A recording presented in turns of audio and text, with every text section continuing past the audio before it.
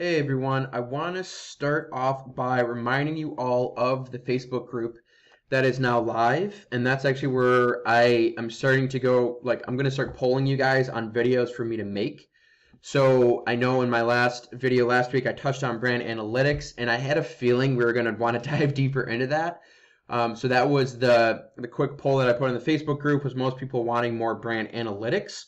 So if you haven't yet, look for the link in the description below to join the Facebook group.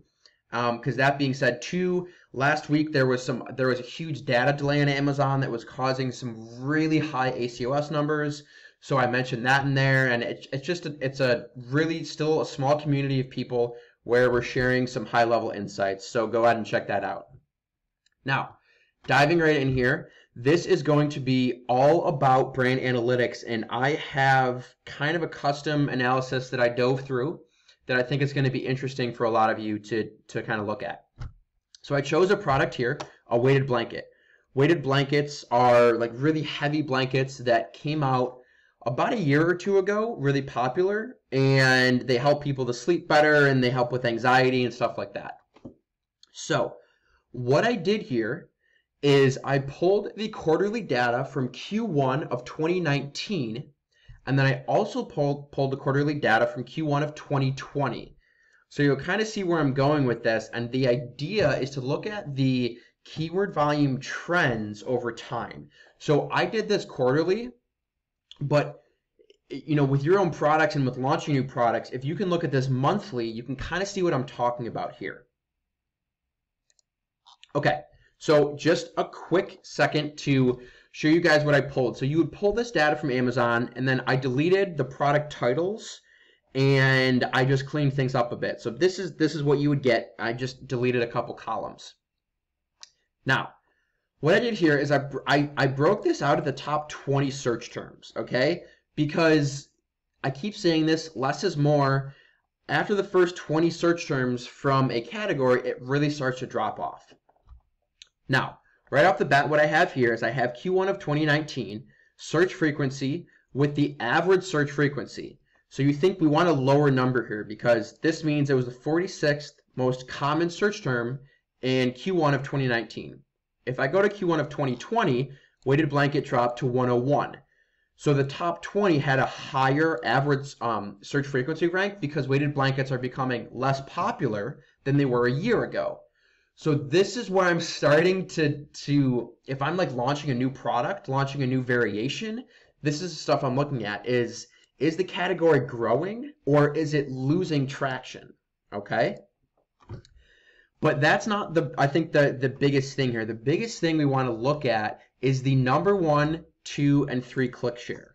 So what this is telling us is that in Q1 of 2019, the best-selling ASIN for the keyword weighted blanket got 13.53% of all clicks, right? We type in weighted blanket, the bestseller here would get 13.53% of all clicks. In 2020, that's jumped up to 18.8%, which is a pretty big jump. Think about that. One ASIN is getting almost 20% of all clicks from the highest volume keyword. So what I did here is I took the average of the number 1 click share for the top 20 search terms for my product if I sold weighted blankets, okay? And this is the biggest thing where in 2019 it was 20%. So the top ASIN for each of these averaged 20% of all clicks, which is really big. In 2020, it jumped up to 31%. So this kind of just tells you right away how quickly things move and how quickly bestsellers really start to form. Because the second clicked ASIN now is getting 14, third clicked is getting 7.5.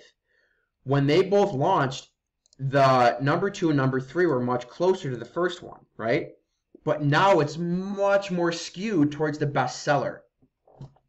So this just kind of gives you some insight on how quickly you need to move, but how simply you can maybe get a bestseller. So if you can find, so now what I would do if I was selling a weighted blanket or if I was launching a weighted blanket in 2019, I would see, okay, the click share from the bestsellers averages about 20%. But this one, for king size weighted blanket, is only 12%. And the second and third click share is kind of the same. So this looks like a pretty open search term, right? Because the first, second, and third best-selling ASIN are all pretty evenly distributed. So there's not a clear winner in 2019, right? So again, I was also like breaking out the average for the first, second, and third, right? And if you were launching a new product, you'd be looking for the one with maybe the lowest average, because that means there's some room there. Weighted blanket for kids. Looks like that had some opportunity for it. So if we focus on this one, king size weighted blanket. In 2019, the best-selling ASIN,